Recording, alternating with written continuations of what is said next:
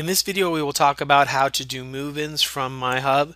To do so, we'll make sure that we click on Operations, then click on the Move-In tab. On the first screen we're going to select a unit. We can either click on the unit and we can scroll through the units by clicking on the arrow keys, or we can search for a unit. If I want to search for Z134, in this case I type in Z134, click on search, and there we have that particular unit. Click Next. Now we're going to add a tenant.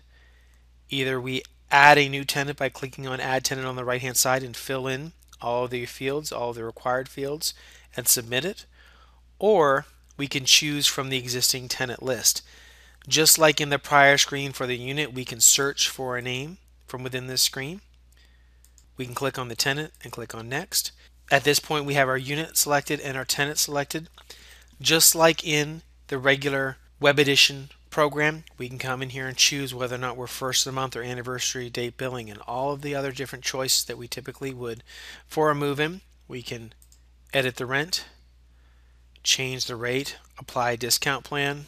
Once we have all of the different charges correct, we click on Submit. Do we want to complete this transaction? Yes. At this point we can take a payment and process our documents. Then we click Finish.